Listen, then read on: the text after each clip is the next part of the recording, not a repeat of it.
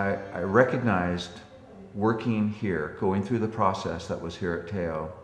that I was something other than what I thought. And in fact, there was an essence in me that was,